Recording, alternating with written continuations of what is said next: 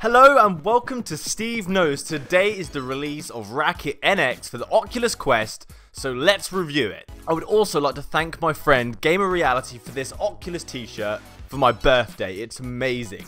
I'm not an Oculus employee. If you've got the time spare and want to see some great VR content, please check him out. Link in description and up here. So Racket Nx, coming from One Hamsa, is a pretty unique game, and one that if you didn't play it in VR, just wouldn't be the same.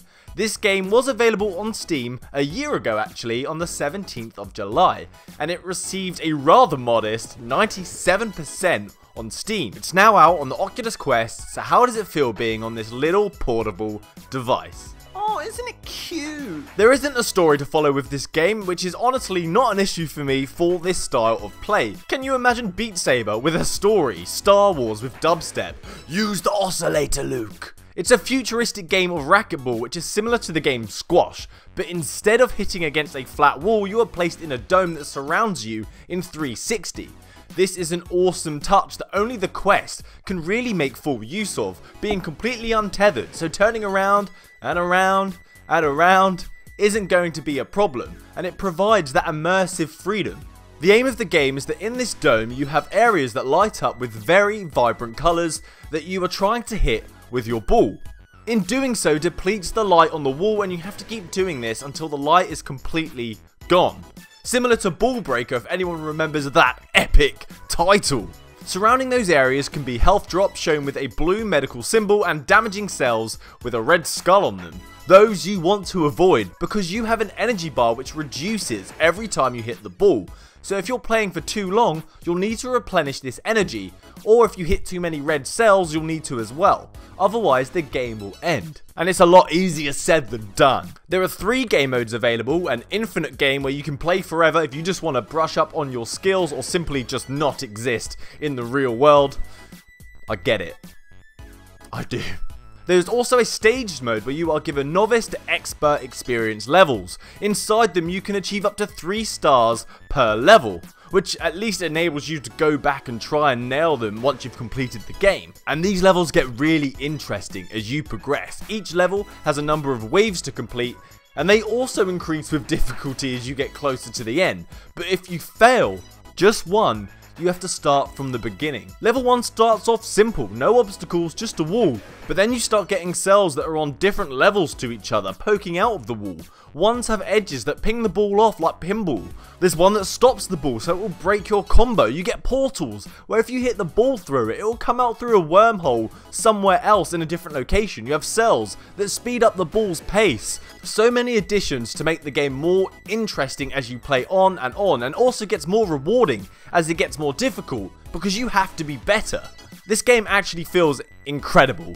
It feels amazing. I've moaned a lot about the rumble being weak on the Quest, and it ruined some immersion for me, but in this case, it's actually perfect, because it's Racketball in space. So hitting this ball, I would expect a relatively light ball in a vacuum, feeling realistic. It's such a great, satisfying feeling when you wallop the ball and you just see it take off with such velocity. You also have the ability to call the ball back with some sort of force, so if you knock it into some red cells, you can call it back, or if you want to chain moves quickly, or change direction in the dome, you can drag it around as well. It's such an amazing touch. It feels really good.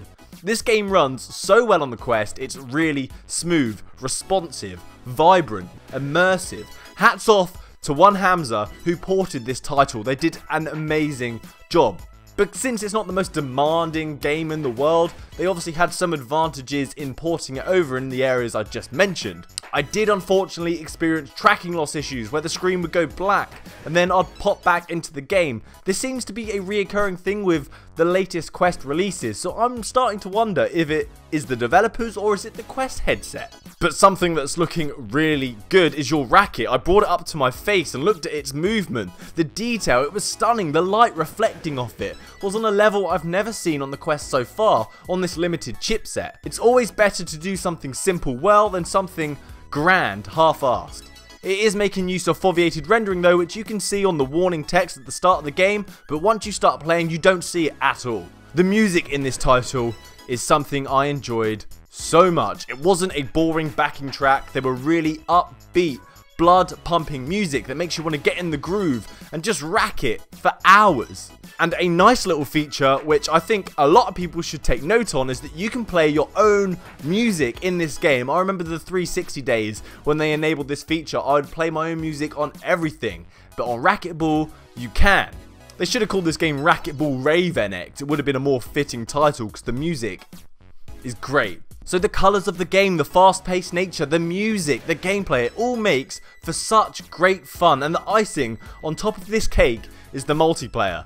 VR multiplayer is in such demand and this game has it, and it's pretty awesome. I had the honour of getting to play with some of the developers in a match of best of 3. It's you versus the opponent and you take it in turns hitting the ball against the wall, trying to dampen the illuminated areas and the energy cells, still avoiding the red ones. So for example, when red hits the ball against the wall, when it comes back it will go blue, meaning it's now the opponent's turn.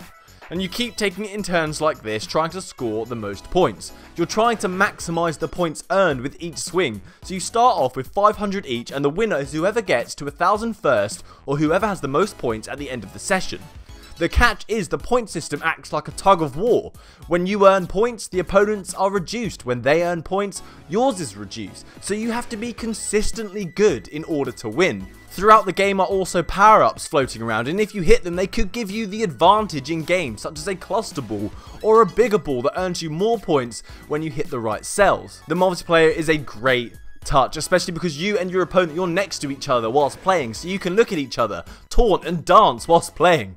Something I would have liked to have seen in this game though is some different game modes. It's becoming too often in these VR titles that we get the standard game but no fun quirky spin-offs. These quirky things make such a difference. Like if we had some training where we had to hit flies with the racket to practice our reactions, or some futuristic kung fu training, something not related to the actual game's premise but using the same mechanics. A great example of this is Rocket League. Instead of just shooting the ball into a goal, they had basketball. It kept the same mechanics but a different style of play. Also, some customization on your racket would have been a nice touch. Maybe some different colours or some different styled rackets. Maybe in an update, guys. But overall, I enjoyed this game. One Hamsa have done a brilliant job with this port. It looks beautiful and feels beautiful. The game itself, there's a ton of fun to be had. It had such a mixture of things. It's hyper, it's dancey, it's racquetball, it's pinball, it's ball breaker, it's VR. This game is $20, so around £16, which to me initially I thought was a little steep, but the fact you get story levels, you get the multiplayer, and it's so well implemented, it doesn't feel like a rushed experience, I think it's actually pretty reasonable. I've got to give Racketball a solid 8 out of 10. Thank you for watching Steve Knows, my Racket NX review. Please subscribe if you enjoyed the video. Happy gaming, guys. Good day.